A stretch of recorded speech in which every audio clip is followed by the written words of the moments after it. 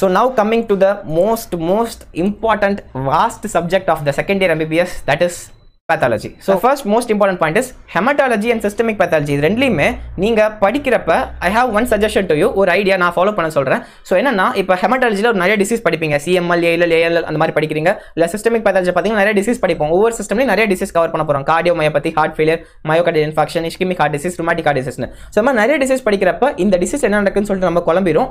ஒவ்வொரு டிசீஸ்லையுமே we used to study first பேத்தோ அப்படின்னு படிப்போம். வாட் இஸ் த ஈட்டியோபேத்தோஜெனிசிஸ், ஈட்டியாலஜி படிப்போம், பேத்தோஜெனிசிஸ் படிப்போம், அதுக்கப்புறம் கிராஸ் அப்பியரன்ஸ் அண்ட் மைக்ரோஸ்கோப். உங்களுக்கே தெரிஞ்சிருக்கும் இது எல்லாமே கரெக்டா.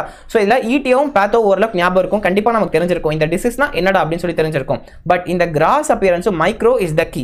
உங்களுக்கு எக்ஸாம்ல மார்க்ஸ் வரதுக்கான காரணம் இது ரெண்டு தான். கண்டிப்பாக ரொம்ப யூஸ்ஃபுல்லாக இருக்கும். ஸோ இதை நீங்கள் ப்ராப்பராக படிக்கிறதுக்கு, ஒரு கன்சைஸாக ப்ரிப்பேர் பண்ணுறதுக்கு ஃபர்ஸ்ட் டைம் ஒரு டிசீஸை படிக்கிறப்ப பேத்தாலஜியில் எஸ்பெஷலி சிஸ்டமிக் அண்ட் ஹெமட்டாலஜியில் படிக்கிறப்ப ஒரு பெரிய ஷீட் இதான் உங்க இந்த பேப்பர் தான் வந்து உங்களோட ஒரு ஷீட்னு வச்சுக்கோங்களேன். ஸோ இந்த மாதிரி பிளாக் கலர் ஒரு ஷீட் இருக்குன்னா இந்த ஷீட்டில் இந்த மாதிரி குட்டியா ஃபர்ஸ்ட் இப்போ ஒரு டிசீஸ் படிக்க போனால் அந்த டிசீஸ் டாபிக் எழுதிட்டு இதோட கிராஸ் என்ன மைக்ரோ மட்டும் குட்டியாக எழுதிக்கோங்க. ஸோ இன்கேஸ் உங்களுக்கு எழுத டைம் இல்லை அப்படின்னா கிராஸ் மட்டும் எழுதிக்கோங்க. 1 or 2 வேர்ட்ஸ் தான் இருக்கும். பட் மைக்ரோ வந்து ஒரு குட்டியாக ரவுண்ட் வரைஞ்சி ஸோ என்னென்ன தியரி இருக்கோ அதை வந்து டயக்ராமாக கன்வெர்ட் பண்ணி வரைஞ்சி வச்சுக்கோங்க. வரைஞ்சி பக்கத்தில் லேபிள் பண்ணுவீங்க. டெஃபினட்டாக இந்த மாதிரி படிக்கிறப்ப உங்களுக்கு நெக்ஸ்ட் டே வரப்ப ஒரே ஷீட்டில் ஒரு டிசீஸ் 2, 3, 4, 5 சொல்லிட்டு ஒரு 8 டிசீஸ் உங்களால் ஒரே பேஜில் எழுதி வைக்க முடியுது எக்ஸாம்பிளுக்கு. ஸோ இந்த மாதிரி எழுதி வைக்கிறப்ப நெக்ஸ்ட் டைம் வந்து ரீகால் பண்ணுறப்ப கண்டிப்பாக மறந்துடும் பேத்தோஜெனிசிஸ். நிறைய டிசீஸ் படிக்க போறீங்க. ஸோ நிறைய மறக்கிறதுக்கு சான்ஸ் அதிகம். இந்த யூனிக் ஃபீச்சர்ஸ் எல்லாமே செகண்ட் டைம் வரப்ப இந்த ஷீட்டை ரிவிஷன் பண்ணாவே போதும், உங்களுக்கு ரொம்ப யூஸ்ஃபுல்லாக ஞாபகம் இருக்கும். எக்ஸாம் முன்னாடி இது ஒரு கோல்டன் ஷீட்டாக உங்களுக்கு தெரியும். ஃபர்ஸ்ட் டைம் உட்காந்து ப்ரிப்பேர் பண்ணுறதுக்கு நிறைய டைம் எடுத்துக்கும். பட் இந்த ஸ்டடி லீவில் கொஞ்சம் எக்ஸ்ட்ரா எஃபர்ட்ஸ் போட்டு நீங்கள் படிச்சிங்கன்னா டெஃபினட்டாக யூஸ்ஃபுல்லாக இருக்கும். அப்படி இல்லை நீங்கள் ஹாஸ்டலில் இருக்கீங்கன்னா ஆளுக்கு பிரிச்சுக்கோங்க. இந்த டிசீஸ் இந்த சாப்டர் நீ பண்ணுற, இந்த சாப்டர் நீ நான் பண்ணுறேன் அப்படின்னு சொல்லி அந்த யூனிட்டை பிரித்து டிசீஸை பிரித்து ஆளுக்கு இந்த மாதிரி ப்ரிப்பேர் பண்ணிங்கன்னா எல்லாரும் சேர்ந்து கலெக்டிவாக ஒரு ஷீட்டை சூப்பராக ப்ரிப்பேர் ஆகிடும் உங்களோட கம்ப்ளீட் சிஸ்டமிக் அண்ட் ஹெமட்டாலஜிக்கு. ஸோ அதை நீங்கள் எல்லாம் ஷேர் பண்ணி சூப்பராக படிச்சிக்கலாம். ஸோ திஸ் இஸ் மை ஹெமட்டாலஜிக்கு டோட்டலாக 7 days. WBC RBC very important. நிறைய டிசீஸ் இருக்கும். இல்லை WBC பொறுத்த வரைக்கும் பார்த்தீங்கன்னா CML AML CLL ALL சொல்லிட்டு ஒரு பெரிய டேப்லர் காலம் போட்டு நீங்களே கிரியேட் பண்ணுங்க. ஸோ அந்த 4லையும் கம்பேர் பண்ணுங்க ஃபீச்சர்ஸ் எல்லாமே. ஸோ அந்த மாதிரி ஒரு ஷீட் எழுதி வச்சிங்கன்னா ரொம்ப யூஸ்ஃபுல்லாக இருக்கும். அண்ட் RBCs பொறுத்த வரைக்கும் thalassemia, iron deficiency anaemia and G6PD deficiency, சிக்கல் செல் அனிமியான்னு சொல்லிட்டு அழகாக அது ஒரு டேபிள் மாதிரி கிரியேட் பண்ணி ஃபுல்லாக நீங்கள் கம்பேர் பண்ணி படிச்சிங்கன்னா ரொம்ப ஈஸியாக இருக்கும். ஃபைனலாக ரிவிஷன் பண்ணுறப்ப யூஸ்ஃபுல்லாக இருக்கும். ஓகே, ராம்தாஸ்ல நல்லா இருக்கு, ராபின்ஸ்ல நல்லா இருக்கு. நான் ரெண்டுலையுமே கம்பேர் பண்ணி படித்தேன். So it was very good. பிளேட்லெட்ஸ்ல ஒரே கொஸ்டின் தான் இருக்கும், நல்லா படிச்சுக்கோங்க. மோர் தென் எனஃப். நவ coming back to the general pathology. So டோட்டலாக 7 days இது கொடுத்துருக்கேன். ஸோ செல்ல பார்த்தீங்கன்னா I have 2 questions, apoptosis and necrosis. அப்போப்டோசிஸ்ல pathways 2 pathway மாதிரி கொடுத்துருப்பாங்க. அந்த ஃப்ளோ சார்ட் ராம்தாஸ்ல நல்லா இருக்கும். ஸோ முடிஞ்சா அதை வச்சு படிச்சு பாருங்க, ரொம்ப யூஸ்ஃபுல்லாக இருக்கும். அண்ட் நெக்ரோசிஸ் பார்த்தீங்கன்னா வெரி இம்பார்ட்டன்ட் டைப்ஸ், கோஆகுலேட்டிவ், லிக்விஃபேக்டிவ் கேசஸ், இந்த மாதிரி அது ஒவ்வொரு டைப்புமே இண்டிவிஜுவல் 5 மார்க்ஸாக கூட கேட்கலாம். ஸோ தனித்தனியாக படிச்சுக்கோங்க. ஓன்லி கிராஸ் என்ன, மைக்ரோஸ்கோப் என்ன, எப்படி பேத்தாலஜி இருக்கும், எந்தெந்த ஆர்கன்ஸ் இன்வால்வ் இருக்குன்னு தெளிவாக படிச்சுக்க ரொம்ப நல்லது. ஸோ அண்ட் நெக்ஸ்ட் பார்த்தீங்கன்னா inflammation. So இன்ஃப்ளமேஷனில் all the basics R in this unit. So நீங்கள் எந்த சாப்டர் படிச்சா எல்லாத்தையும் கவர் பண்ணலாம். சிஸ்டமிக்ல நிறைய சாப்டர்ஸ் வந்து இன்ஃப்ளமேட்டரி டிசீஸாக இருக்கும். ஸோ அந்த எல்லா இன்ஃப்ளமேட்டரி டிசீஸும் நீங்கள் டன் அண்ட் டஸ்ட் பண்ணணும்னா இந்த இன்ஃப்ளமேஷன் சாப்டர் கொஞ்சம் டைம் கொடுத்து படிச்சதாகணும். It's a very important chapter in the entire pathology. So இதில் நீங்கள் பார்த்தீங்கன்னா ஐ classify into acute inflammation, chronic inflammation, granuloma formation and wound healing. இந்த 4 டாபிக் நான் ரொம்ப இம்பார்ட்டன்ட் நினைக்கிறேன். அந்த next chapter is haemodynamic disorders. இதில் கண்டிப்பாக எம்போலிசம் அண்ட் ஷாக் முக்கியம். எம்போலிசம்ல உங்களுக்கு ஃபேட் எம்போலிசம், ஏர் எம்போலிசம்னு தனித்தனி 5 மார்க்ஸாக கேட்கலாம். ஸோ அந்த மாதிரி நல்லா படிச்சுக்கோங்க. கிராஸ் மைக்ரோஸ்கோபி படிச்சுக்கிட்டு. And shock is very important guys. Possible S A எங்களுக்கு ஒரு எஸ்ஏ கேட்டாங்கன்னு நினைக்கிறேன். ஸோ இந்த ஷாக் வந்து முடிஞ்ச அளவுக்கு பிசியாலஜியில் படிச்சிருப்பீங்க. பட் ஷாக் இந்த பேத்தாலஜி பாயிண்ட் ஆஃப் வியூல என்னெல்லாம் இம்பார்ட்டன்ட்டோ அந்த ஒரு ஹோல் பாத்வே இருக்கும். அது தெளிவாக படிச்சுக்கோங்க. கொஞ்சம் டைம் எடுத்துக்கும். பட் ராம்தாஸ்ல கொஞ்சம் பெட்டராக கொடுத்துருக்காங்க. go and have read it. Okay, and immunology வந்து இங்கே இம்பார்ட்டன்ஸ் கிடையாது. ஸோ மைக்ரோபயாலஜி நிறைய இம்யூனாலஜி கொடுத்துருப்பாங்க. இங்கே முடிஞ்ச அளவுக்கு வந்து 2 கொஸ்டின் உங்களுக்கு கொடுத்துருக்கேன். SLE and craft rejection, these 2 are very important. HIV அது எல்லாமே நீங்கள் அங்கேயே படிச்சிருப்பீங்க. மோரலஸ் உங்களுக்கு கோரிலேட் ஆகிடும். SLE and craft rejection I suggest you to read in the pathology point of view in immunology topic. Okay, university exam ப்ரிப்பரேஷனுக்கு I recently came across an app called பெசிடியா மெட். இதில் நீங்கள் லேர்னுங்கிற ஆப்ஷன் கொடுத்தீங்கன்னா எக்ஸாம்பிள் பேத்தாலஜி செலக்ட் பண்ணுறேன். Select பண்ணால் எல்லா சாப்டர்ஸுமே இங்கே இருக்குது. Example நியோப்ளேஷியாக்குள்ளே போகிறேன்னா லைனாக கொஷின்ஸ் எல்லாமே லிஸ்ட் அவுட் பண்ணியிருக்காங்க ஆளுங்கிற அப்படிங்கிற கேட்டகரிக்குள்ளே. ஸோ இதில் long answers, short answers, very short ஆன்சர்ஸ்னு கலந்துருக்கு. ஸோ இப்போ நான் வந்து ஒரு சைடில் LAன்னு சொல்லிட்டு ஒன்று கொடுத்துருக்காங்க பாருங்கள், அதை ப்ரெஸ் பண்ண போகிறேன். லாங் ஆன்சர்ஸ் மட்டும் இப்போ ஃபில்டர் ஆகி வரும். எஸ்ஏ கொஷின்ஸ் மட்டும் இப்போ ஃபுல்லாக வரப்போகுது.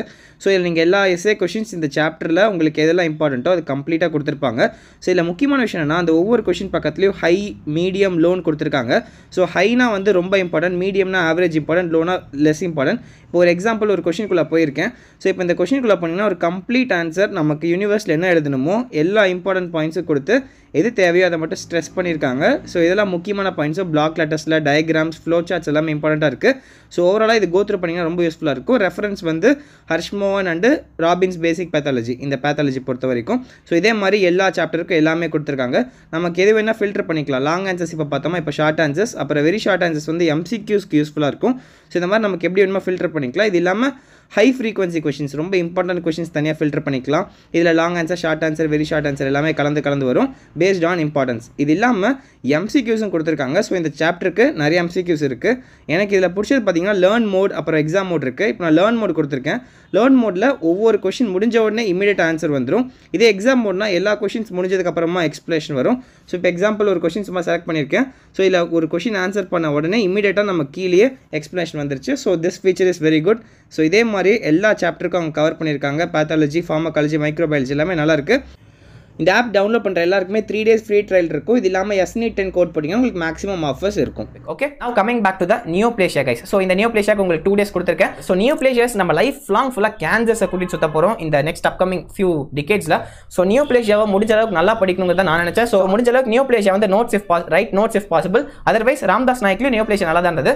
கொஷினாக கொடுத்துருப்பாங்க, யூஸ்ஃபுல்லாக இருக்கும், நல்லா படிச்சுக்கோங்க. அது அந்த கெமிக்கல் கார்சினோஜன்ஸ் அதெல்லாம் ரொம்ப முக்கியம், நல்லா படிச்சுக்கோங்க. அண்ட் நெக்ஸ்ட் பார்த்தீங்கன்னா genetics, infectious disease, environment and nutrition and infants and childhood disease, இது எல்லாமே எல்லா சாப்டர் ஃபுல்லாக உட்காந்து படிக்கணும் அவசியம் இல்லை. இந்த இன்ஃபெக்ஷியஸ் டிசீசஸ் ஃபுல்லாக பார்த்தீங்கன்னா நீங்கள் மைக்ரோபயாலஜியில் படிச்சிருப்பீங்க. மோரலஸ் கோரிலேஷன் சேமாக தான் இருக்கும், ஒரு சில சேஞ்சஸ் மட்டும் தான் இருக்கும். ஸோ அதெல்லாமே எப்படி பிக் பண்ணலாம்னா இந்த ரிப்பீட்டட் கொஷின்ஸ், இந்த என்டையர் சாப்டர் ஃபுல்லாக உட்காந்து படிக்காமல் இந்த சாப்டரில் ப்ரீவியஸ் இயர் கொஷின்ஸ் எதெல்லாம் கேட்டிருக்காங்களோ அந்த கொஷின்ஸை மட்டும் ராம்தாஸ்லேயே உட்காந்து நீங்கள் படிச்சிங்கன்னா டெஃபினட் யூஸ்ஃபுல்லாக இருக்கும். அதுவே மோர் தென் of, don't spend much time here. So இந்த 4 சாப்டருக்கு சேர்த்து நான் 1 day தான் கொடுத்துருக்கேன். நியோப்ளேஷியா 2 days கொடுத்துருக்கேன். So this is how we complete the general pathology here. Now go to the systemic pathology.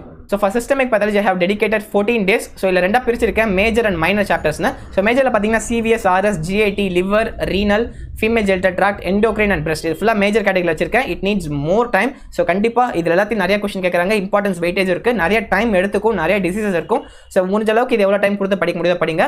So try to read all these in 4 days. So இதுக்கு ஒரு 10 days கொடுத்துருங்க, மேஜருக்கு ஒரு 10 days கொடுத்துட்டு மைனருக்கு ஒரு 4 daysல கவர் பண்ணிட முடியும், கண்டிப்பாக படிக்க முடியும். ஸோ பேன்கிராஸில் ஒரே கொஸ்டின் அக்யூட் பேன்கிராட்டிஸ், கிரானிக் பேன்கிராட்டிஸ் கொடுத்துருப்பாங்க, அதெல்லாம் படிச்சுக்கோங்க. கால் பிளாடரி ஒரு கொஸ்டின் தான் இருக்கும். இந்த எல்லோ கலரில் மார்க் பண்ண இந்த 5 யூனிட்ஸ்மே very important. Pancreas, MGT, skin, phone, CNS இதெல்லாம் குட்டியாக தான் இருக்கும். ஆனால் எக்ஸாமில் ஒரு கொஸ்டின் பொட்டன்ஷியல் 5 marks கேட்க சான்ஸ் இருக்கு. So read all these 5. First இந்த 5 படிச்சுட்டு அதுக்கப்புறமா இந்த கால் பிளாடர், நர்வஸ் சிஸ்டம் அதை சும்மா பார்த்துக்கோங்க.